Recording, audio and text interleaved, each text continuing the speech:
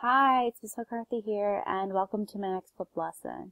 Today's flip lesson is going to be on the Delian League as well as the Peloponnesian League.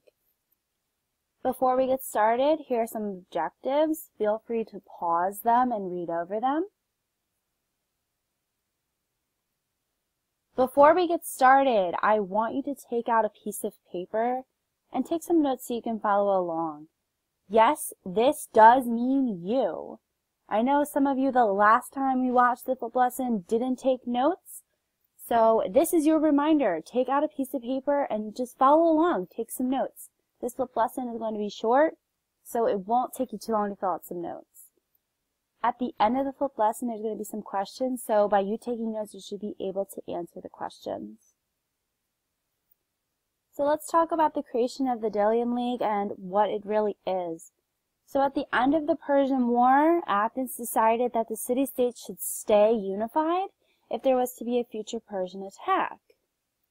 Now, we talked about how the Persians came to Greece and there was not one but two invasions, so Athens was trying to think in the future there might be a third invasion of the Persians, so they should stay unified and create this league in case this is to happen again.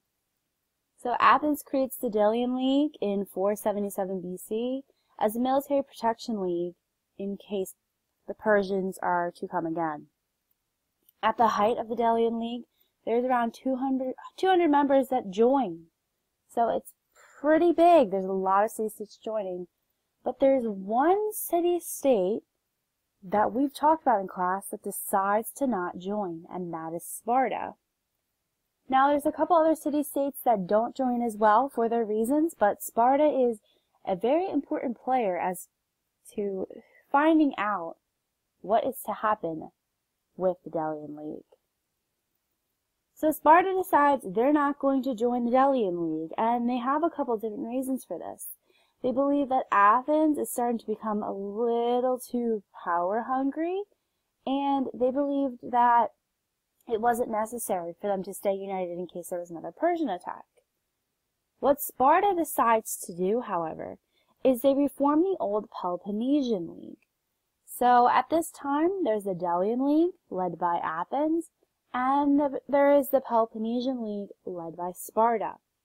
If we look at this picture here, those places in green is Athens and its allies. So Athens and its allies would be in the Delian League. In this more red color is Sparta and its allies. And Sparta and its allies would have joined the Peloponnesian League. And you'll see more of a yellowy peach color. This is the more neutral places, so they don't join either sides. So if you were a city-state at this time, and you were trying to make the decision, which one should I join? What you should do is make a pro and cons list. Just like any decision you're going to make, you want to make sure that your pros are outweighing your cons, and you want to make sure that's the perfect fit for you. You don't want to just join a side and then later regret it. For the Delian League, some pros of being a member of the Delian League is that you will have a common navy and protection. So Athens has one of the strongest navies, and it has the strongest navy in Greece. So if you are joining the Delian League, you will have naval protection from Athens. If you are a trade-based economy, you're going to want to join the Delian League because Athens is in charge of trade in the Aegean Sea.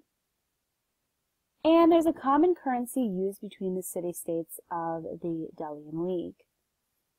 Some cons of joining is that other city-states needed Athens' approval to trade or travel. So if you were a city-state, you would have to make sure you had the approval of Athens to trade with some other city-states that might not be in the league. Also, all criminal trials were held in Athens. So if you were a part of this league and something was to happen where there'd have to be a criminal trial, you'd have to go to Athens to have the trial, and that could be costly as well as just, it would take too long. Also, if you decide later that you don't want to be a part of the Delian League, you can't leave. You have to wait until the league dismisses you. which could be a problem because if you want to leave and they decide they're not going to let you leave, then you're stuck being a member. Now let's look at the Peloponnesian side. Some pros of joining the Peloponnesian League is that there's a strong army. So Sparta, we've talked about in class, is a military society. So if you join them, you will have the defense of the Spartan army. Also, if you are a farming or agrarian economy, this would be the better choice for you in the Peloponnesian League. And another pro is that it was voluntary to join. So in the Delian League, if you joined, you had to stay. Well, in the Peloponnesian League, it was voluntary if you were joining or if you decided to leave. One con of being in the Peloponnesian League is that Athens was controlling the trade in the Aegean Sea, so it was hard to trade with Athenians or Athens allies if you were in the Peloponnesian League. That's going to make a roadblock for you. Which side would you choose? Do you see any other cons or pros for that? Let me know. So let's go and talk about Pericles. We've done our reading on him. You learned about him in the other flipped lesson. So let's talk about what he does around this time. So he's rebuilding the palaces and temples on the Acropolis after the Persians invaded. The Persians went into Athens and they burned the city and they caused a bunch of destruction. So Pericles, he wants to rebuild Athens. And he wants to make Athens the most beautiful place to live. So he's creating all of these building projects and he's fixing all of the damage and he's putting a lot of money into this. This is around the time where the Parthenon is being restored. There is one problem with Pericles having all of these building projects. He's using the money from the Delian League to pay for them. So if you are a member of the Delian League, you have to pay an annual fee to have that protection and all the pros. So what Pericles is doing is he's taking that money and he's putting it towards rebuilding Athens, and he's kind of creating an Athenian empire without it being referred to as an empire. So it's an empire without the name of being called an empire. Pericles, he also creates long walls, and these long walls are connected to Piraeus, which is an area by the sea. So what Pericles' idea is he wanted to create these long walls from Athens to Piraeus or the sea in case there was some type of invasion like the Persians or if there was another war.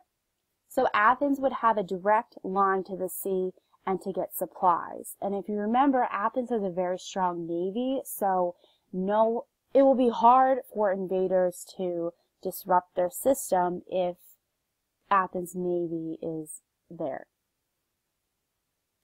Slowly, the Delian League is turning into Athens' empire, and I just mentioned that. So Pericles is using the money, and the Delian League is becoming stronger, and it's kind of turning into an empire. It's just not called an empire.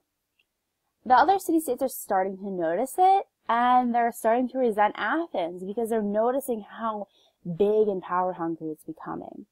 And this is going to lead to some turmoil between the city-states because they're starting to grow that resentment and they're realizing how strong Athens is, so they're not too happy with Athens. But the biggest turning point of this time is Athens decides to attack a Spartan ally, and this is what's going to lead to the Peloponnesian Wars. So Athens kind of messes up. They decide they're going to attack a Spartan ally, and they should have thought of the consequences of this. Sparta was not just going to let this go. So Sparta realizes what happens, and they declare war on Athens. So finally, we are going to have the ultimate showdown of Sparta versus Athens, along with our allies. But it is important to know it's finally a war that we're going to talk about, Sparta versus Athens. So what I want you to do is pause this video and read the questions. There's 4 questions here. I want you to try to fill in the blanks. So pause it, do it as best as you can, and then hit play and I will show you the answers.